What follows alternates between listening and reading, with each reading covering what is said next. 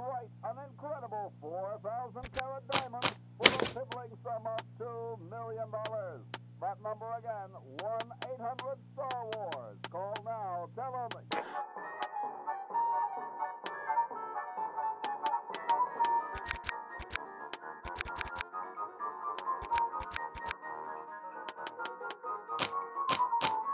$1 million. The number to call is 1-800-STAR-WARS. Don't miss this amazing...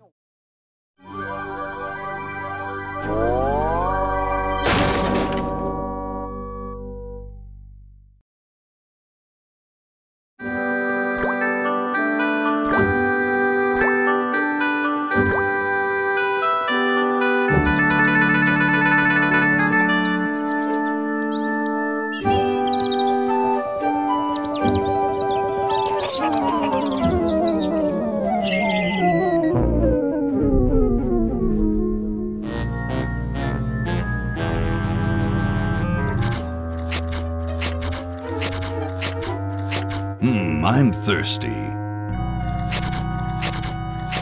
I don't think you should drink that. It looks bad for you. Nonsense. It makes me feel great. Smarter. More aggressive. I feel like I could... Like I could...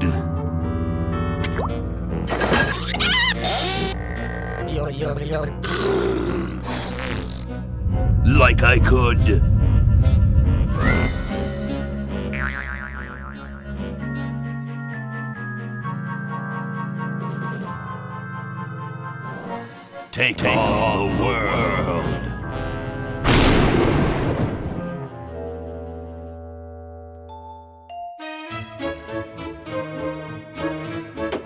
Look, Hoagie, it's a hamster. Just what I need for dissection lab tomorrow. I think I need that for the band, Laverne. You know, like we could bite its head off or whatever.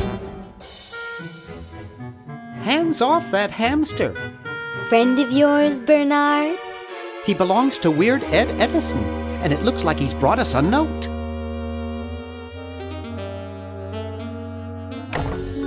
It's from my old friend, Green Tentacle. He says that Purple Tentacle's mutated into an insane genius, and Dr. Fred's going to kill them both.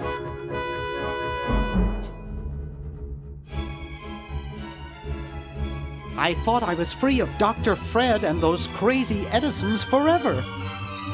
But now, I know that I must go back to the mansion.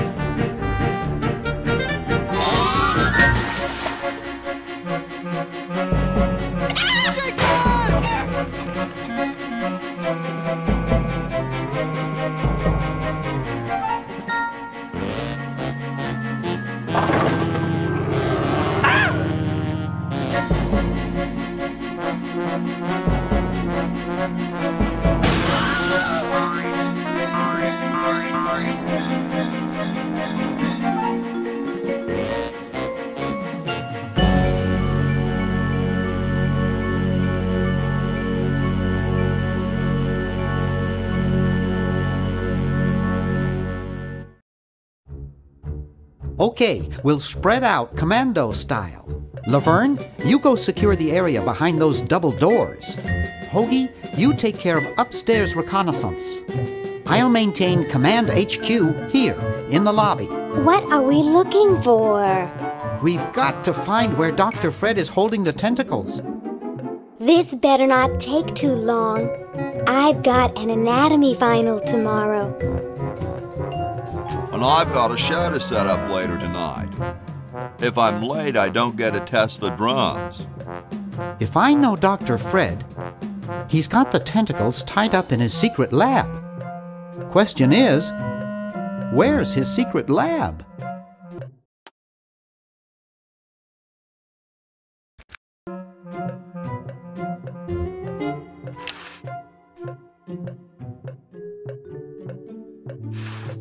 Help wanted, lab assistant. Hard-working moronic drone needed to assist genius with experiments.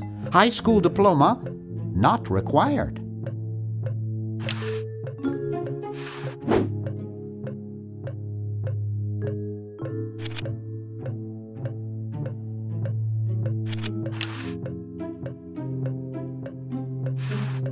That one looks like it's from a local hardware store.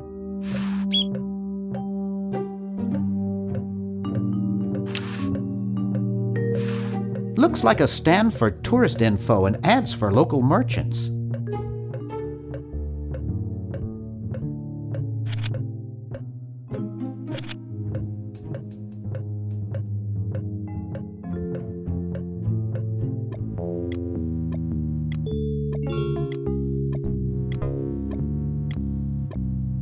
It's from George's Hardware. George says that every American should have a vacuum cleaner in their basement.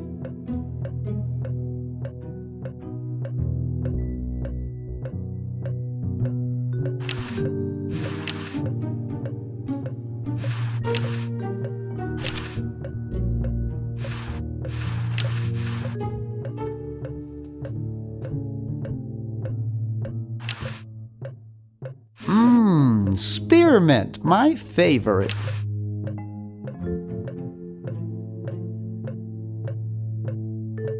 It's stuck to the floor.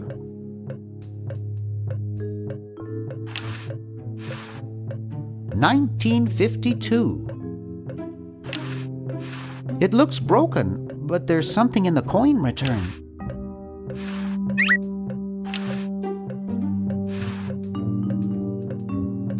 It's signed, "Here's your EPA grant. Keep up the good work. Hi from Mommy, Ronnie 83.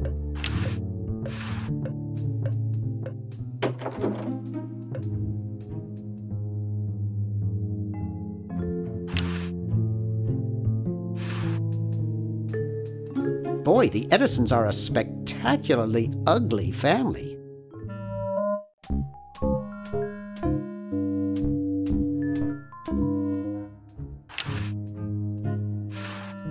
Gee, Dr. Fred doesn't have a penny.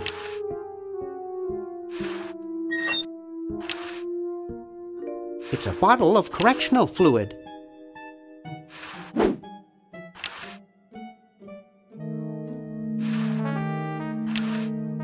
Wow, it's from my favorite movie.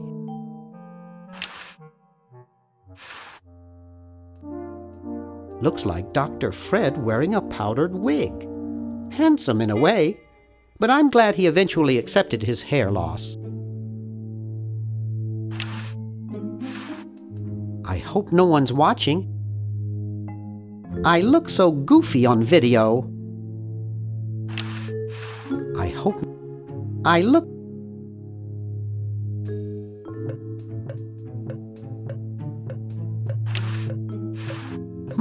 There's something funny about that clock. Aha! A secret passage. This is all too easy.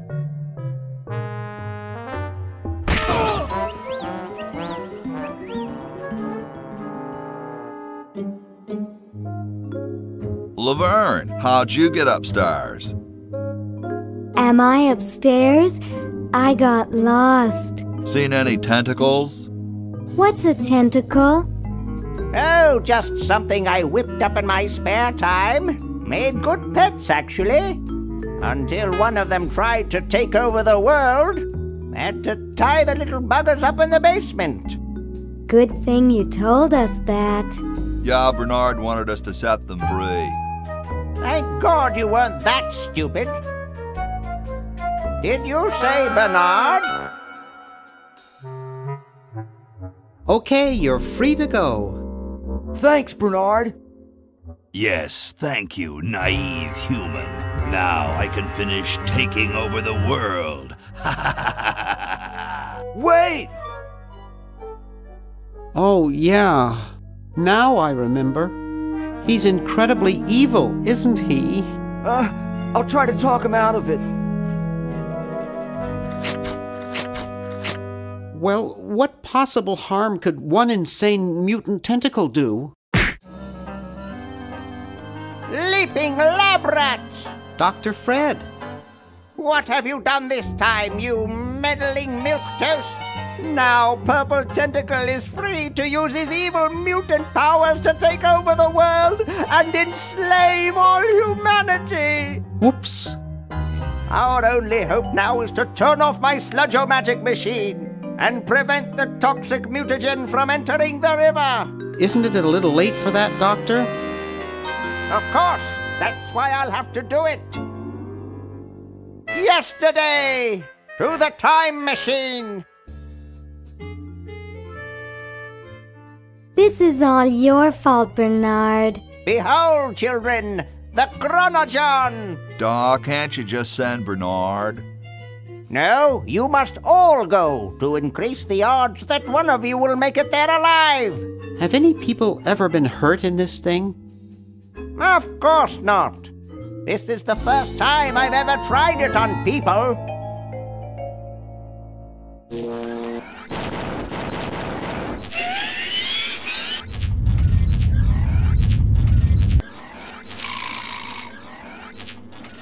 Well, I'll be.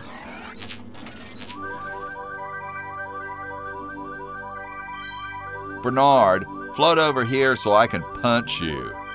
This must be that Woodstock place Mom and Dad are always talking about. What could it all mean? I don't know. I don't want to know. Die. Die. We may not live to see yesterday. I'm sure Dr. Fred wouldn't have done this if it weren't safe. After all, he is a doctor. It worked! I can't believe it! And they said imitation diamond wasn't good enough. Uh-oh.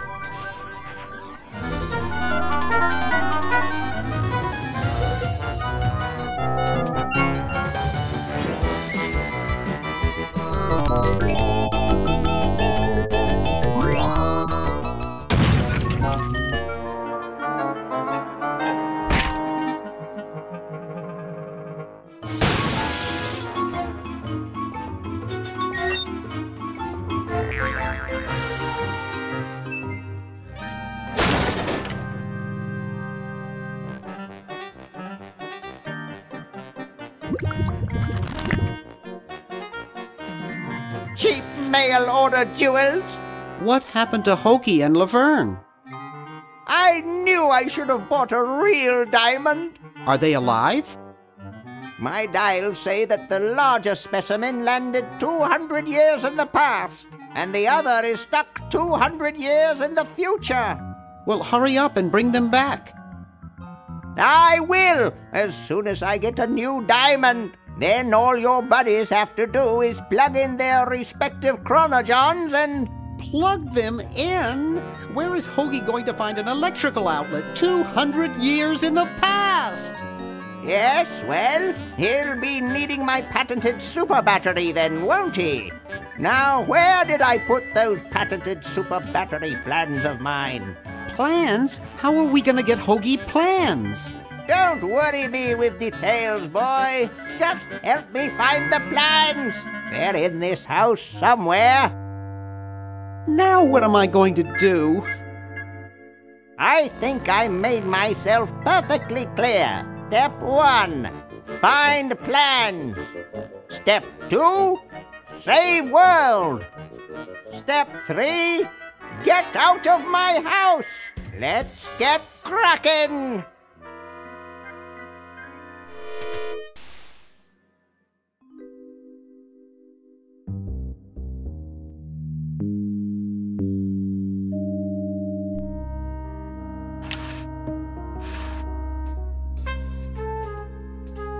It can't do anything without a new diamond.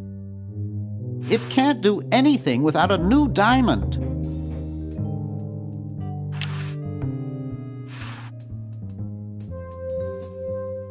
It's Maybe I put them upstairs. That's got to be it. Upstairs.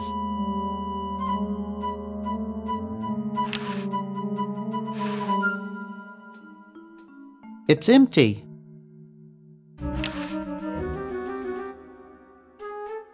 I'm surprised I ever got out of there alive.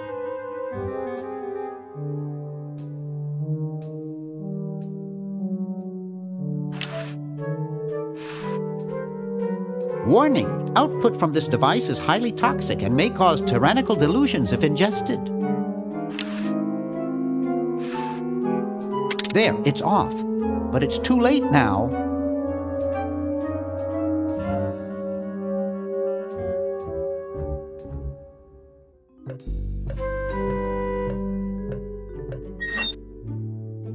Yoo-hoo! Dr. Fred?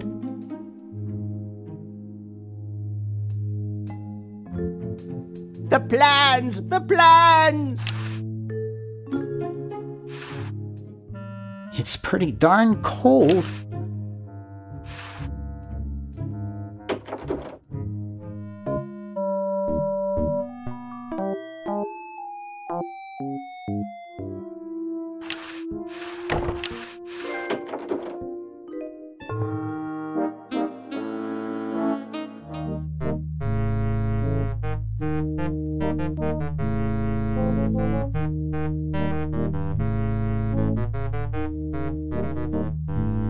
This beautiful 4,000-carat diamond can be yours today for the special rock-bottom introductory price of $2 million. The number to call is 1-800-STAR-WARS.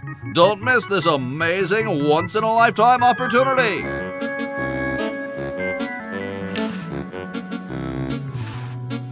Ahem. Late night?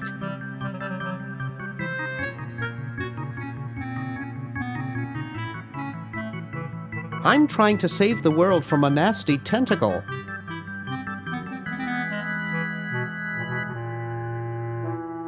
I had an uncle who snored as loud as you do.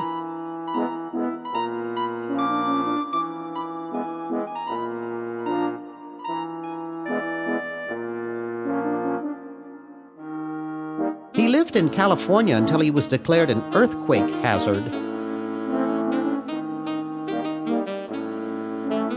You haven't seen any plans for a super battery around, have you?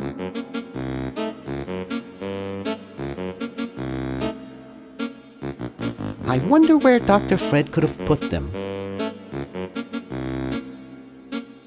Nice room you've got here.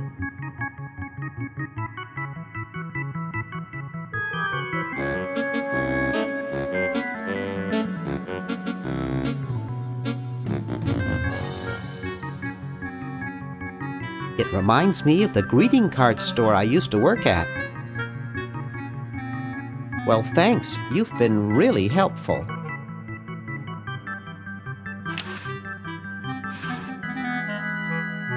I can't pick it up. That guy is lying on it.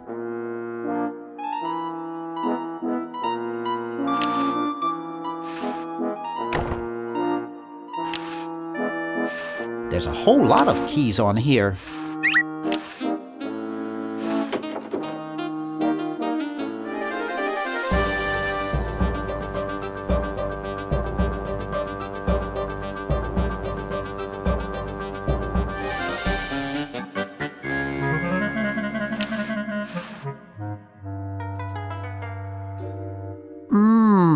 buzzing fluorescent light makes the beef jerky look especially attractive.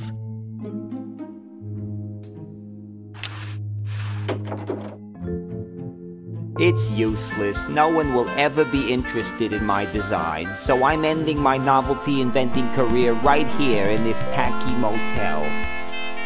How appropriate.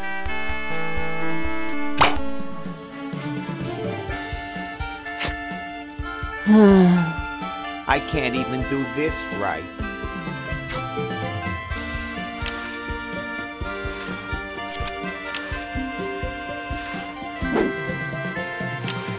It's state-of-the-art. I can't see it very well from here. I can't see it very well from here. Hi, my name's Bernard. What's yours? Dwayne. Isn't that depressing?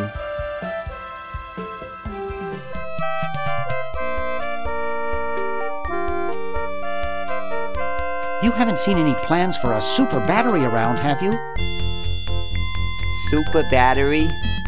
That sounds even worse than the things I come up with. Gee, you look depressed. What clued you in, Brainiac?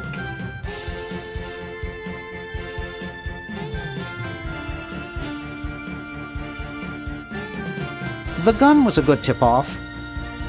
I'm having a crisis here, a warehouse of anguish. I'm a novelty goods designer by trade. I've come up with some fabulous ideas. The exploding lollipop, itching powder gum, and reverse 3D glasses, to name a few.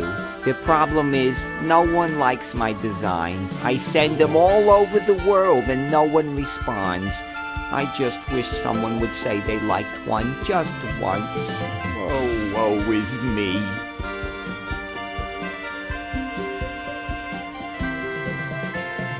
I like your design ideas. Well, I didn't mean you.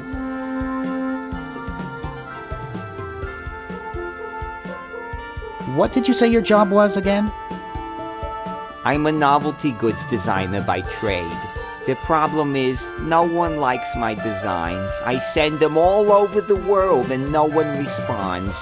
I just wish someone would say they liked one just once. Oh, woe is me. I like your design ideas. Well, I didn't mean you. Nice music they pipe in here, huh? It's from the Elevator Classics series. It seems like this one tune has been on all day. I've never been so depressed in my life. Maybe I can help cheer you up. Oh, I can hardly wait.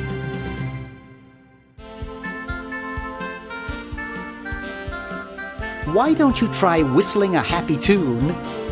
I invented a whistle that turned your lips green. Nobody liked it. Ugh. Maybe some calisthenics would help. Last time I tried calisthenics, I ruptured my spleen. Ugh. Let's discuss philosophy. Okay, here's my philosophy. Life is completely pointless, especially mine.